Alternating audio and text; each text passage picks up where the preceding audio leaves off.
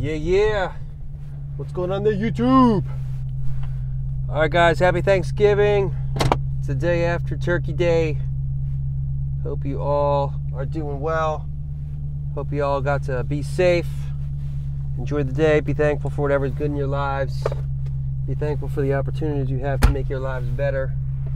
And on and on and on. Anyway, put up a video yesterday on Thanksgiving related to the topic of buying cars, in particular buying cars or considering buying cars, being seduced by the temptation of buying cars on days like Black Friday, and just some kind of random thoughts about that.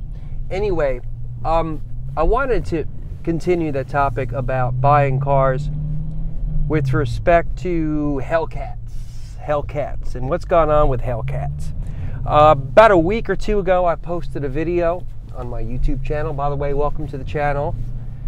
There's a video of me at 16 years old, back in 1991, in my driveway, washing my dad's GTO 68 Goat, and it was a good time, man. It's kind of a peek into, you know, my roots, muscle car roots. You know, the GTO was part of the family back then. You know, it wasn't just the car, it was the GTO. And as I am a dad now with a couple little ones, you know, the Challenger, or the Challengers I've owned, have been the same type of thing. You know, it's the Challenger, it's not, you know, the car. And that's a great thing. That's a beautiful thing, man. And those of you who maybe be able to relate to that can understand why. Anyway, I mentioned the GTO because there's that color of that Goat is a color called Verduro green. It's a very dark, very rich green. And if you know your Pontiacs, you know your old muscle cars, you'll know the color I'm talking about. For 2018, FCA has unveiled to us, is issuing a new color, a new green called F8 green, or Fate green if you want to call it that. It's a throwback to the past, though it's a bit more of a modern version of it now. It's got some gold flake in it. It's nice. It's not an overpowering flake, but it's enough to, you know, it's impressive, man. It looks good, I think. And anyway, I'm mentioning that because with respect to buying cars, of course, you know, this here is my SRT 392. It's the fourth Challenger I've owned in 4.5 years, and 5 for 5. What do you say? Well, not yet. And if I do, you know, it may be time to get a keeper. You know, the way I've approached these cars, guys, has been kind of like, you know, I don't let materialistic things take over my life. I don't get all too worked up about the car. I mean, I enjoy them. I like taking care of them. It's my hobby, but I don't, you know, when I'm ready to move on, I just kind of throw them away and move on to the next thing. You know, it's not like I'm obsessed with the car, and the car is part of my identity. But I am thinking about maybe what would be that long-term keeper, because, you know, this car right here is a great one. And I could have it for quite a while, but it doesn't ring me in the same way that, say, my dad's GTO did, which he had for almost 30 years. So I'm thinking, all right, man, you know, if you're going to do it, you know, what's something that would be really cool to get? And so what I'm thinking about would be really cool to get at some point would be a Hellcat, 6-speed manual Challenger, of course, in this new F8 green color. I think that for me would just, you know, tie a nice bow on it, on the whole thing, pretty nicely. Now, a few things. Number one, I'm not going to be buying a new Challenger because there's no reason to buy a new Challenger because of what's going on in the used market. Now, for me, what that means is that I'll be waiting for a while to get an F8 green, because right now it's the end of November 2017. F8 green is a 2018 color. The only thing available is new cars. And in fact, in this part of the country, there are very few of these F8 greens that I've seen around. Just searching on auto traders and car gurus and all that has yielded very, very few hits in terms of local opportunities to see what the color looks like in person, let alone get like the perfect car that I wanted. Anyhow, moving on. when I look at the used Challenger market, it's a pretty fascinating story, guys. Let's wind the clock back to 2014, when they announced that in 2015 the Challenger was getting a refresh and the Hellcat was going to be revealed. There have been rumors for quite some time, and tip the old hat to FCA for one of the most brilliant marketing campaigns that we've ever seen, which is to hint that the car is rumored to have more than 600 horsepower, when, you know, they knew well in advance it was going to be, you know, over 700, and even more than 707, by the way, guys. If you've been seeing any of the dyno tests on Challenger Hellcats, Challenger Hellcats without a tune, just put them on the dyno, they're showing that they're considerably higher than that, okay? Let alone if you do a tune to it or if you do other things to it. Anyway, so that was all the hype, and people were paying well over MSRP to get their hands on one of these things. Dealers were just being ruthless, doing $25,000, $40,000 markups for these things, and people were buying them. And now, ironically, what's been very interesting, what's happened since then, is that FCA has decided to flood the market with Hellcats. So something that was very rare and very special initially has become something that is just abundantly available to anybody who can afford it, right? So 2016, they make a ton of more Hellcats, and then the following year, 2017, now they make even more. So the market gets flooded with these cars. What then also happens this year that's of note at FCA? Well, two bits of news. One, we heard that the last Viper was rolling off the assembly line, and people were thinking, oh great, my Hellcat's the top Halo car now. Well, no, it's not the top Halo car anymore, because FCA is announcing the Dodge Demon, which of course blows the Hellcat away in terms of you know, its numbers, power numbers, and so forth. The numbers on the 0 to 60, by the way, are pretty amazing when you look at it, and that's all you need to know, right? I mean, the Demon speaks for itself as the new, you know, top of the king of the hill, you know, of Halo car for FCA, and arguably for the world in certain respects. Now, that pissed off a lot of Hellcat owners, right? Especially people who paid top dollar for them. And to add insult to injury, FCA announced that they're going to do another new Hellcat, the wide body, you know, which is a little bit better. I mean, it's got these flares on it. I know those things are, you know, some people like them, some people don't. Got wider tires and some other things, and the thing is a 1/10 of a second faster in the 0 to 60. Okay, all that for an extra $8,000. Which has got people who are, again, traditional Hellcat owners a little pissed off, because now they're number 3 in the chain. So you factor all these things. You factor, okay, this isn't the top of the line Challenger anymore. In fact, it's number 3. You factor in the oversaturation of the Hellcat market with what you could arguably say has been overproduction of these cars, especially of the Challengers, in these last 2 years. And now let's factor in also another thing, which is the fact that as people are having their Hellcats who are current owners of them, they are only putting on miles on them, they're only putting on years on them, which means as time goes on, the depreciation continues and continues. Now, adding all these factors, folks, I want you to do a little test when you're done watching this video, okay? Go on to eBay Motors. You've all been on eBay Motors, I'm sure.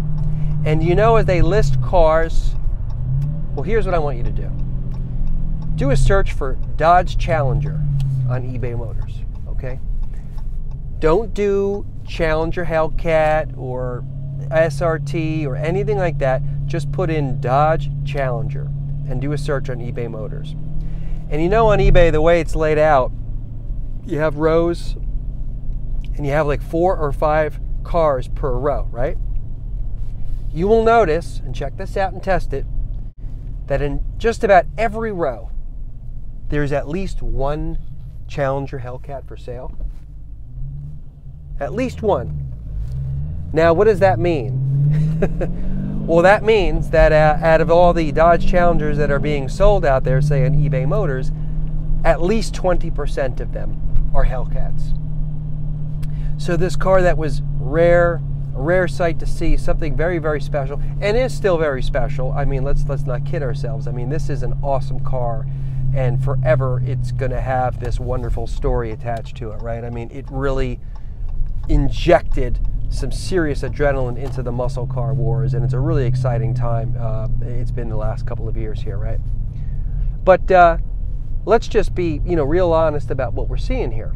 What we're seeing here is just a race. I don't want to say a race to the bottom, but just a market for a particular car that is accelerating in its depreciation in certain respects. As time goes on, and as people have more and more options to buy, or it becomes easier for them to be able to buy a used Hellcat 707 plus horsepower, right?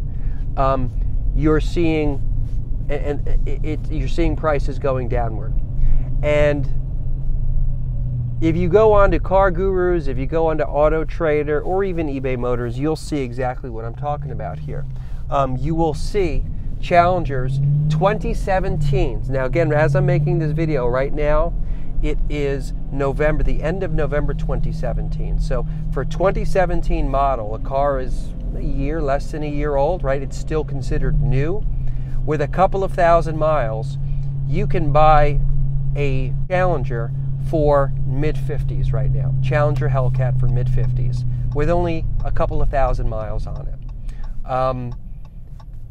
That's 15 grand roughly less than what that person likely paid new for that car. Okay? 2,000 miles, the car's still brand new. So you drive, and imagine what that guy got when he traded the vehicle in. Okay?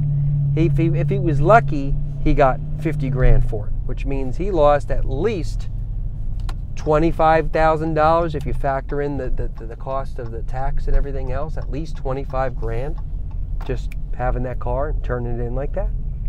It's pretty crazy what we're seeing. So what I want to I'm interested in looking at what happens with the Hellcat market, guys, because of the fact that those of us who are interested in becoming a Hellcat owner at some point are going to have some real opportunities, and have real opportunities beginning now. And here's what I say, guys. If you're at all interested, the point of all this is that if you're at all interested in getting a Hellcat, now's the time you want to not buy necessarily, but start planning, start looking, start getting yourself in a position where you can do this. Now, in other words, if you've got a car now that you'd be trading in, making that decision, okay, would I be selling it privately? Would I be trading in? Am I upside down in the car? Do I have any positive equity in the car I'm going to be able to draw from it? What exactly do I want to get? What's the optimum? Because if you're going to be spending some time getting what you want, you might as well get exactly what you want. So, is there a particular color? Is there a particular trim? A particular transmission? All that other type of stuff. A particular set of wheels that you want to make sure the car has. Sunroof, without a sunroof. All these things. Which particular year did you want? How much of a difference that makes to you. What mileage range you want to keep it in. All these types of things. Really start figuring out in your mind, what is it that I actually want to get here? And then start actually, taking baby steps towards getting yourself in that position. Because, guys, here's what's going to happen. A year from now, you're going to be able to go on eBay, on Auto Trader, wherever, very easily, and you're going to be able to find used Hellcats that are selling for less than $40,000. I saw one online yesterday, last night. It was a Challenger Hellcat. It had, I forget, somewhere between 25 and 30,000 miles on it. It was a 2015. And it was they were asking 45 grand for it. Asking, which means if you are worth anything as someone who can negotiate for a car, you are walking out of there with that thing low 40s, no problem. All right? Basically the cost of what you would pay for a new Scat Pack with cloth seats. You know what I'm saying? So you got some options, man. You're going to have a lot of options. We're all going to have options. So my view on this is really to be keeping a lookout. You know, I know what I want in my mind. I mean, I'd love an F8 green with the sepia caramel interior, with brass monkey wheels and 6-speed and all this other stuff, right? I mean, I know in my mind what I'd love mine to be. And even though it's very, very early to be looking at that particular car, given that the color was just issued, still my mind is all over this, is thinking about it and stuff, because I'd love to have that. But I'll tell you, man, there are other colors that that I could scoop up as well. So that's where my mind is at, guys. Hit me up in the comments. Tell me what you guys are thinking. I don't want anyone to think that this has been the definitive guide on what's going on with Hellcat pricing, because it's not. There are other factors that get played in there, in lots of factors. It also depends on where you live and all other types of things, right? So, but still, the fact of the matter is there are a lot of options out there to buy Hellcats, and we're seeing those prices come down. Almost got a little fender bender there, a little bumper thumper. Anyway, guys, thanks for watching as always. I better shut up before I get into a wreck here. Thanks for watching, guys. Subscribe if you haven't. Take care.